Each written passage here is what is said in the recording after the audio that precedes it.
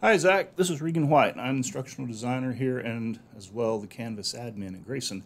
And yes, there is a way that you can save those big blue button videos. I'm going to go ahead and I'm going to log in as you in Canvas. I'm going to access your account for just a moment. Let's go ahead and cut to my desktop. There we are. All right, so currently, as you can see down here, I'm acting as Zach Farmer. And this is your engineering introduction class. And so what I'm going to do is go ahead and go to the big blue button. And now I don't know which recording it is, but I'm going to, I'm assuming this will work on any of them. If you can access a link to the recording itself, it's pretty easy. So let's just say it was final lecture, or no. I've got to use one of these. Let's just say it was this last one, March 21st. If you'll click on that, it opens up this little gray box here, and there is a video link. If you click there, it will open the video. And of course, here we have Professor Adam giving a lecture. I'm going to turn the volume down, but you can see that the video is running. So if you right-click in the middle of the video somewhere, just right-click, you'll get the context menu, save video as. It will save it as an M4V file, which is basically the same thing as an MP4. You can just change the suffix. So I'm going to go ahead and save it. As you can see, I've already done that once. So it'll record, it'll capture, it'll save. Now I'm going to show it in folder. What I'm going to do is rename it.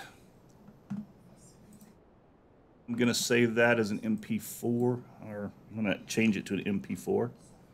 Oops, not a mop. Okay, so this is a regular MP4 is all it is. That's just a new type of a deal. So if you double click on it, sure enough, it plays with no problems. So that would be the proper way to save an MP4 file out of Big Blue Button.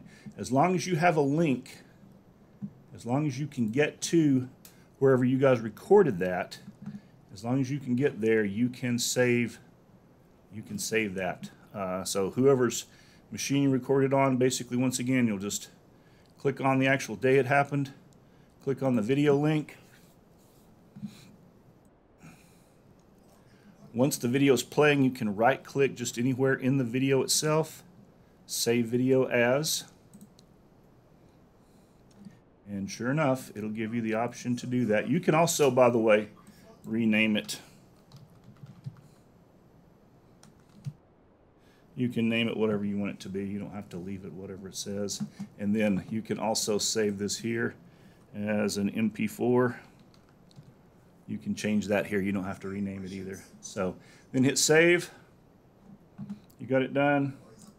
Hit play. And there it is.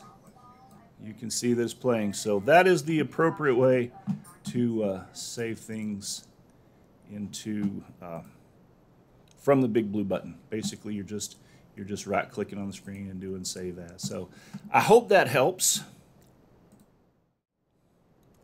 I hope that does what you need it to do. If not, contact me, whiter@grayson.edu, and we can look further into that. So if it does not help, let me know. And actually, if it does help, let me know. I'd like to know that for a fact. I'm going to go ahead and put this video, after I send you the link, then I'm going to put it in our kind of help, my little help file, because I've never had a question about recording from Big Blue Button before, or saving one. So I'm going to add this to our knowledge base. So thank you for that.